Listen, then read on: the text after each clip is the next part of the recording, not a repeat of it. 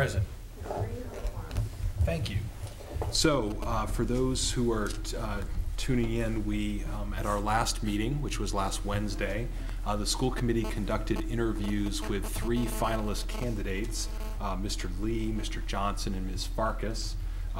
Those deliberations were then continued by a vote of the school committee to this evening to allow a chance for school committee members to both think about the interviews, but also to take feedback from the public on those interviews that were conducted. So we are essentially back where we left off, and I would open the floor for deliberations, to continue the deliberations that began last Wednesday. Ms. Duvall. I would like to start out for saying that I'm grateful that we took the time to make the decision tonight, and I received an awful lot of correspondence from the community and teachers and the alt, and I want to thank everybody that I haven't gotten a chance to write back. Thank you very much for your input. It's very valued and important to me. I just want to state that I kind of feel bad about the process, only because right from the very beginning, I've felt that we need someone who has experience, whether it be assistant superintendent or superintendent experience, because of our district. And I've stated that all the way along. And I think that we need to open up the search again. Although we had wonderful candidates, and we really did have wonderful candidates, none of them had previous experience, and that's all I can really look at. And we need to have somebody that can hit our district running and know what the job entails. And even as an assistant superintendent, and I think also that means that we need to increase the salary if that's necessary. So I wanted to just take the time to say thank you to the candidates. I apologize that I believe that we need more experience and that they didn't fall into that category in the first place, and I didn't want to spend any of their time, but I think they're going to make wonderful superintendents someday, just not right now with us. That's my opinion. And if it's appropriate, I'd like to make a motion to open it in spring, but if not, we can discuss it more. I'm not sure of your protocol. Well, I think it would be helpful if we allowed for some more more comments to hear from other folks, if that's okay, and then we can just, so do other people have any comments that they want to add about the candidates, about the deliberative process, etc.? Sure. I'll go. I have a feeling I'm going to be in a real minority tonight, so I'll make my comments before I don't have the chance. I actually think that there is a candidate that I would be comfortable putting forward. It's interesting. We had 3, very smart people come before us. I don't feel badly about. I don't feel like we have anything to apologize for. I think this is what the process is. I don't feel that we should only look at people who have been superintendents. I think that is going to be limiting for us. But I'd like to say something about each candidate and what my feelings are. And I have the perspective of sitting with them through both interviews. Is there anything we can do to correct this feedback? You guys hear it from your end? Oh yeah, it's ringing in my ear. Sorry. Thank you. So Ed and I are the only 2 sitting at the table who have the perspective of sitting through both rounds of interviews, and actually there were some differences between them, and I just want to speak to that a little bit. So for Timothy Lee, who came to us, in general, I thought he had the most thorough answers and well-versed answers to all of our questions in both interviews. I think he's extremely smart. I think he knows a lot about Massachusetts policies and standards and laws, and is certainly very invested in education. He has taught in middle school and high school. He doesn't have a lot of experience at high school. He's been in elementary school for the last 15 years. I think that I was really impressed with his answers, particularly around his entry plan, and when he spoke at the first round of interviews, it was stunning to me how thorough and broad-based his answers were. I was really very, very taken with him. I thought that he interviewed better the first time around than he did the second time around. He made a comment at the end of his interview where he said that this would be a very big leap for him, that it would be a real stretch of his skill set, but he felt he was up to the job. And I agree. I think it would be a very big leap. I think it's too big of a leap for him. I think he's going to be I think he's a great candidate for a superintendent in a smaller district or an associate superintendent. I think that he'd be a good candidate here someday. I really liked him a lot. I think that he was, I was really very impressed with him, but I really don't think that he's ready for this level of job yet. With our internal candidate, Lori Farkas, there's absolutely no doubt whatsoever she is expert in her field of special education. I mean, that's just very clear, and very clear that she knows. We're still getting a lot of feedback here. Okay, I'm trying. And I don't know if you hear it back there, but I don't. I think she's very expert in her field. I think that she knows, you know, the needs of the special needs populations inside out and backwards. I think that she's a really good decision maker. What I was struck by in 2 rounds of interviews is how much of her responses were focused on special needs populations. I would have liked to have heard more about kind of the general population. And I was struck when Alden asked her during the interview, she's in both interviews, she said one of the things that she really wanted to do is go out into the larger community and talk about who the student body is and educate the community more, which I think is a very good idea. But Alden asked, you know, who is it that you want to educate them about? And it was very focused on special education. And yes, I want a superintendent who can come in and really know that population and work with them and help meet their needs. But I also want to know that we have somebody who is going to have the entire student body of special population. So that was a detractor for me. I would support John Johnson as a candidate. And I think for people who are supporting a candidate rather than asking us to go out for a search, I think that there were more people supporting him in general.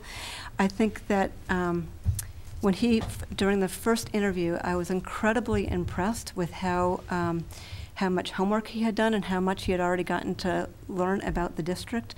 I think he's an incredibly intelligent person who really knows an enormous amount about educational policy and curriculum and regulations. And even though he's been in Wisconsin for a long time, there's no doubt in my mind that he could learn what he needs to know about the differences between Wisconsin law and Massachusetts law before he got here. I think that he has taught in elementary, middle school, and high school. I know people are really concerned about his lack of administrative experience in a school. He was an assistant principal in a large high school, and then he moved to the state level. And he's had very broad experience at the state level. He certainly would be comfortable going to, advocating for us at the state level here. He has supervisory experience there. One of his references spoke to, what a strong supervisor he is and what a collaborative team leader he is. I think that he would can be very comfortable coming in here and learning about our district. I think he spoke well about his idea of an entry plan. I really liked the way he talked about the superintendent as a visionary who he needs to be working on the nuts and bolts but also keep the big picture in mind. One of my favorite quotes from his last interview was when he was talking about vision. He said, that the Common Core does not replace the art of teaching. I really liked that quote because I think that he understands the curriculum and all of the requirements, but hasn't lost sight of what it means to be the teacher in front of the classroom and work for the students and the staff. I like the way he spoke about his trajectory and his work life. I think that he's very personable. I think that he would come here and stay. He spoke about that in both interviews, how he thinks it's important for somebody to come and be here for a while. He got really strong positive responses from the community. I would also share, and I have permission to share, that one of the references that he had was our former superintendent, Brian Salzer, who wrote to me on his behalf. And I don't think that Brian would write this if he didn't feel it strongly, and it just meant something to me that he knew this person and knows our district. And he said, this is a quality, in quotes, this is a quality candidate and would do a great job. I respect him. a lot and think that he would be a great intellectual and instructional leader for the district. His integrity and work ethic are superb. So I know that there are a lot of people who think that we need to go out and do another search. I'm guessing that I'm in the minority, but I just wanted to say that I would support John Johnson in asking him to be superintendent in Northampton. Are there any other comments that people want to make or reflections on the interviews or any of the feedback that they received? Mr. Moore? Yeah, I've been struck by this sort of question of, what sort of experience in the job of superintendent do we want? And I think for a couple of reasons, I think we shouldn't make that be a disqualification, not having experience as a superintendent. The one reason, obviously, is that it wasn't in our posting. And at the time to have that discussion of whether or not we wanted it to be an absolute requirement as opposed to a good thing would have been in the posting. But I think the reason it wasn't in the posting, and the reason I don't think it should be in the posting in the future, actually, is that I think, well, if somebody has been hired as a superintendent before, that tells you, one, that somebody else thought that they could be a superintendent, so it tends to sort of bolster the notion. It also gives you some sort of a track record to go on. And hopefully they've learned some things while they were there that they could apply here. The reason I don't think it's essential that they have had that experience is I think you can have most of the same characteristics, knowing how to operate an organization, being good at hiring people and supervising them, doing outreach to the community, all those complicated things that we want a superintendent to do that are in the rest of our posting about the position. You can have those without having been a superintendent, and whether or not you have been a superintendent, I think you have an enormous learning curve when you come into this job in terms of you have to actually get to know all the people who you're working with because they're already in place. I think that's a huge piece that's going to happen regardless of your prior experience. So, and I think that's actually a bigger thing in many ways than experience is whether or not the person has the capacity to do that, to be able to come into a situation like this and work with all the various constituents, all the context that's already in place. And while previous experience as superintendent would indicate that they might be able to do that, there's no guarantee of it, nor is it, I think, the only way you can guarantee it. So that's my general comment about that question. More specifically, I think when I've been looking at the candidates, I'm not quite so sure I'm so far as going to support John Johnson, but I think I'd be really open to him being hired. When I looked at the things that he has had experience with, he's had experience with hiring processes, when he was an assistant principal. He's had experience in the whole political realm, which I think is really vital and one that we've often overlooked in this particular job, and one that repeatedly comes up as something we need to do in terms of our outreach both to the Northampton community, but also at the level of the state government. So that's why I'd certainly be really open to him. Mr. Bourne, you had your hand up? Yeah, I was just going to talk about whether, I guess we've talked about this a bit before, about whether a candidate needs to have superintendent experience. I mean, it kind of comes back to this issue that I think we'll discuss tonight about salary. But I think this is in part an issue for the selection committee. And I think you may have somebody who's a rising star, who's had central office experience, but hasn't been a superintendent. And that may be more important than someone who's had superintendent experience, but isn't an exceptional leader. So I would leave it up to the selection committee and maybe look for central office experience. But I think we're going to have a hard time finding somebody who's incredible, who's been a superintendent somewhere with the salary range we're looking at. So I would just like to have a little flexibility. I think it makes sense. Other comments?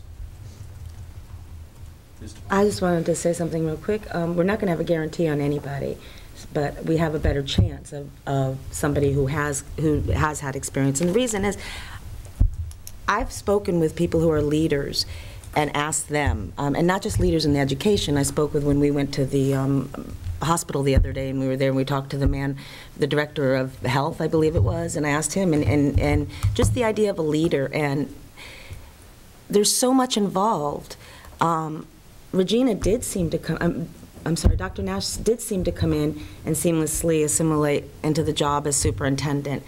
I think that it matters that somebody gets up and knows what they're going to do that day. They do have wonderful experience. I used to hire. I'm not at all qualified to be a superintendent just because I hired. That's what I wanted to say, that there's an incredible learning curve when you come into this job. Not necessarily, not if you already know the job. Dr. Nash didn't seem to have an incredible learning curve, and she seemed to take over, and Brian didn't, the previous superintendent didn't really do much. I mean, she just came in and has been doing a wonderful job ever since. And I'd like somebody who does a wonderful job, and yes, it may cost more money, but we have to decide what's important. And although it's not a guarantee, Brian Salzer was a wonderful superintendent, but he did leave us. I think that we should just, I mean, we have an opportunity now to set everything up the best that we can to get the best person for the job. So that's what I wanted to add to that. I know, I just wanted us to be clear, we wanted to stay on the current process that we're involved in right now before we speculate on any other process. So, so I guess, are there any other members that wish to speak about the candidates or about the process before us? Yeah. Mr. Flynn? I think, first I'd just like to say that I appreciate all the feedback that we got from constituents. We had lots of people email, call, catch us at the grocery store, anything. And it's really nice to actually get that in this position. I know sometimes we have issues come up and we just wonder if people are hearing it or words getting out, but I felt like I heard from a really large number of constituents. And I think we all recognize that the three professionals that we interviewed are all really good at what they do. They have the skills to be educational leaders, and I think it's really impressive that they have that dedication, they have that drive and that interest of students, and they are looking to move in this profession and to take on a bigger leadership role. That being said, I don't know that I felt, or many of the people I've spoken to feel that they are ready for this position. And I think we're a unique district in a way that there's a lot of needs here, and the job of superintendent in Northampton Public Schools is one that's requires, I think, a level of leadership that I don't know that I saw conveyed in the three candidates that we saw. And so I guess I'm going to say that I'm probably going to be on the side to push to reopen the search. But that doesn't reflect necessarily that I think negatively on any of the three candidates. I think they're exceptional school leaders. I just feel like I think we need a little bit more. Okay. Are there other folks who wish to add any comments? Oh, I'd go. Mr. Zahowski and Ms. Dwell? Yeah, that's fine. I think what I heard tonight from everyone is accurate, and what I experienced myself, having sat with Ms. Pick on the screening committee and being part of the group that brought the three candidates forward. I would say that what Ms. Pick said was accurate. The interviews that I first saw with those three candidates certainly piqued my curiosity enough to want them to come forward as a finalist and to share them with everyone at the table so that they could get to meet them too. I think what they experienced throughout the day going through the district and being actively involved in our community and our schools took a toll on them to a certain extent. We got to see them coming in, although after maybe a day of work or travel, they were a bit more fresh, I would say, compared to what I saw last Wednesday night. The polishedness to their responses, the energy in which they conveyed the information about the answers to the questions. I thought was better the first time, and so I didn't find myself being as excited the second time listening to. I was really looking forward to hearing a furthering of the discussion that we started the first time. And I guess I really didn't hear that as loud and clear as I had expected. And I think for me, it was good for me to hear that because it allowed me also to pause and to ponder a little bit more the selection that we have in front of us, which is to hire a full-time superintendent who will be the one that we'll look to move us forward and to make key decisions within our district for an undetermined amount of time, hopefully. And so, although I was impressed with each one of them, and as I heard many of us say tonight, they have strong skill sets and they're very talented educational leaders. I too find myself at this point not ready to support any one of them at this time to move anyone forward, but although they will be, I'm sure, someday or maybe in the near future, an educational leader at the level in which they aspire to as a superintendent. I think at this time, I'm not ready to support moving one forward as a finalist here as our superintendent. Okay. Ms. Minnick, did you want to say anything? Yes. I think if I had to choose, I probably would be with Stephanie and say that John Johnson, of the three of them, seems like the best candidate. However, I think I tend to agree with what I think is the consensus of the majority of the board, that we probably don't have the perfect candidate sitting in front of us yet, and that we might be wise to go out and look again. But what I do want to say is I very much do appreciate the input that we've received from a lot of people that know what they're talking about and who have interesting viewpoints on the district. But I also think that as school committee members, we've been elected to make a decision about some things and entrusted with knowing what's right and doing what's right and making a decision on behalf of a lot of people. And I'm always conscious that when we get input from constituents, that there's another large group of people that hasn't weighed in and that from whom we haven't gotten input and whose minds we don't know. But I think that considering that there are people that I haven't heard from in addition to the people that I have heard from, I still find myself in the same place. So this is not a decision. I guess I want to be clear that while I very much value the input that people give us, this is not a decision that I would have come to based solely on the fact that we've received input from a variety of people suggesting that we reopen the search. This is really my own decision. Looking at the three candidates that we have, I feel, as Mike said, that they are all committed and talented educators and people with strengths that who will probably do a good job in a variety of positions and maybe even be a good superintendent someday, but I really feel like it's not here, not us, not now. Ms. Minnick brought up a good point. It is our decision, but we also did receive, I received I believe five from the administrative leadership team, and I do respect them, and we've been in that position, and not one of them felt that now was the time either, for different reasons, well, mostly not, but somewhat different reasons, I guess. Just that we didn't have the right person was their consensus. And there wasn't one person from, who does, quote, know what they're talking about in that position, who said, hey, this is it, we've got it, you've nailed it. And I think that we really just need to make sure that we get, no matter what it takes, the right person for the job, and in the long run, it'll make everyone's life a lot easier, and a better school district, and we'll get out of level 3 and ferries and everything. Okay. Ms. Peck.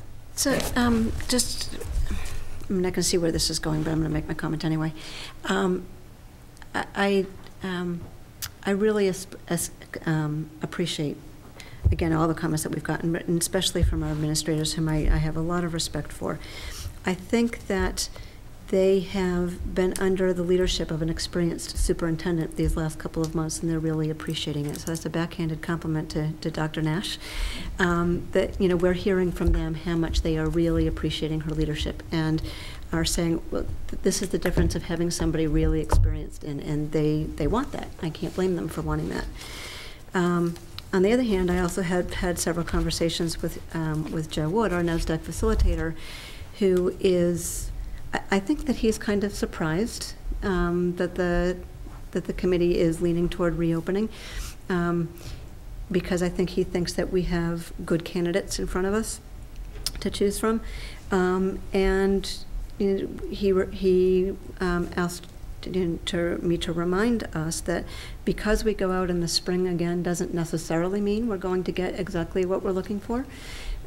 Yes, there will be more people to look at, and there will be more people looking at them.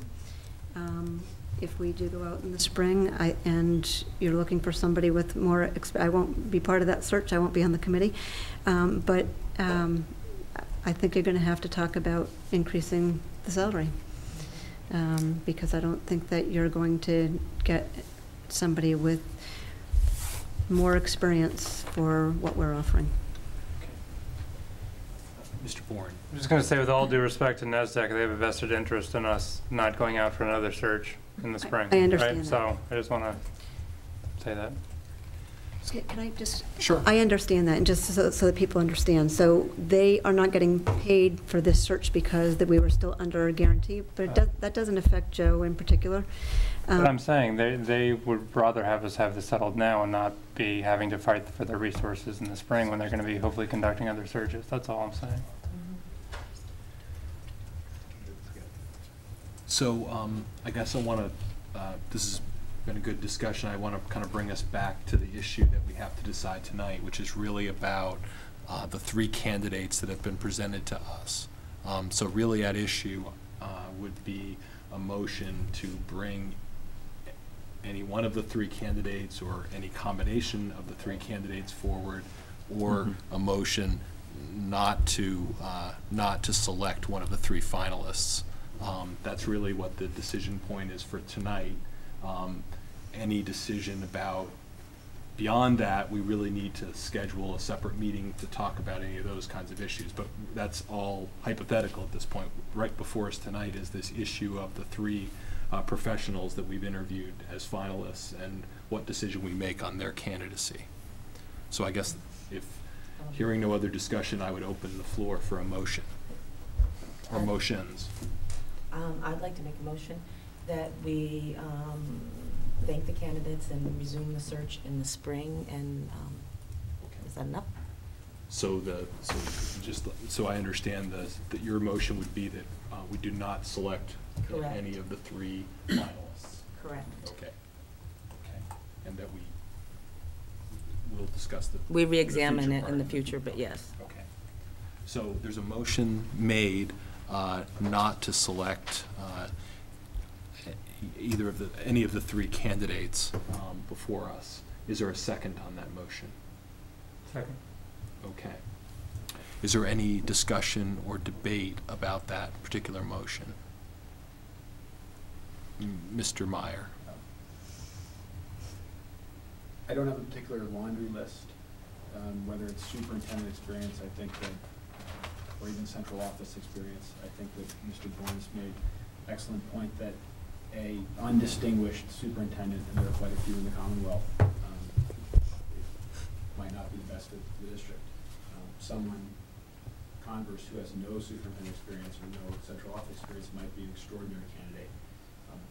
Looking at these three candidates, they came to us with very different courses in their careers, and they're all excellent.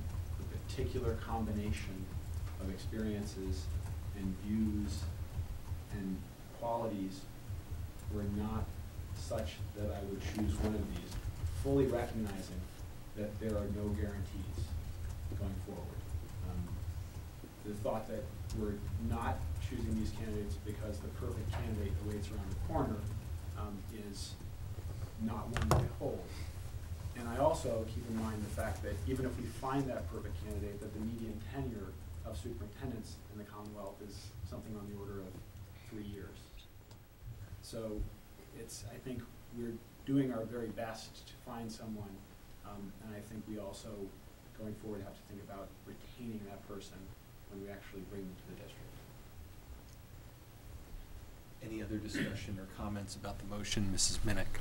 I just wanted to reiterate what Ms. Duvall said, which is that we are very grateful to these 3 candidates for putting themselves out there and spending the time with us and being willing to come here and interested in our district, and for all of the work that they did to get through that process.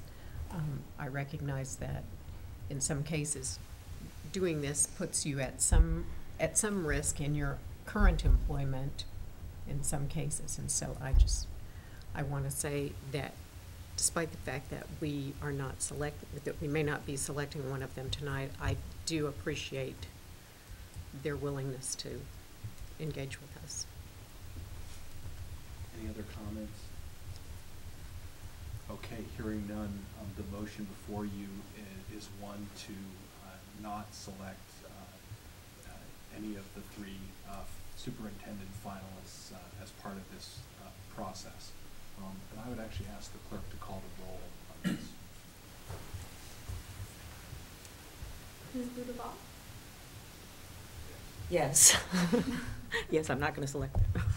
Mr. Michael Flynn? Yes. Mr. Dan Meyer? Aye. Ms. Lisa Minnick? Yes. Mr. Howard Moore? Yes. Yes. Ms. Stephanie Pick? No. Mr. Andrew Shelfo? Yes. Mr. Ed Zahowski? Yes. Mr. Alden Bourne? Yes. And Mayor David Narcoitz. Yes. The motion is passed. Okay, so the motion carries. So that concludes the scheduled part of our meeting for this evening, the scheduled process. And what I was going to say was what I would hope that we would take the next couple of weeks to allow us to regroup, allow the chair and the vice chair to work with the superintendent, and on our next scheduled meeting, which I believe is November 14th, we would open a discussion with the school committee about where we move forward from here in terms of reopening a search, the timing, all the issues that have been alluded to this evening, that we could have a discussion, and that would be part of an agenda, a posted agenda to talk about those things. But Ms. Pick. Just logistics-wise, unless somebody sees it differently, I would be calling Joe Wood tonight to let him know the results so that he could communicate to all 3 candidates tonight. Yes. Because they know that we're voting tonight. Yes, please. Okay. Yes, definitely. Mrs. Minnick. As long as I'm issuing my gratitude to people, I think we should also thank the screening committee that spent time going through all of the applications and interviewing the candidates, and that presented us with these 3. Clearly, they are, as we've said, very strong, talented educators who hopefully will go far in their field. But the time and effort spent by the screening committee is very valuable and appreciated. I second that sentiment. I agree, and thank you, Ms. Minnick, and thank you to those members of the community and staff who served, and hopefully some or many of them may be willing to continue to serve if there's a future search. And just because you leave the school committee doesn't mean you're not eligible to serve. So just wanted to throw that out there as a general idea. Motion to adjourn? There's a motion to adjourn. Is there a second? Second. All in favor? Aye. Opposed? Any abstentions? Okay, the special meeting is adjourned.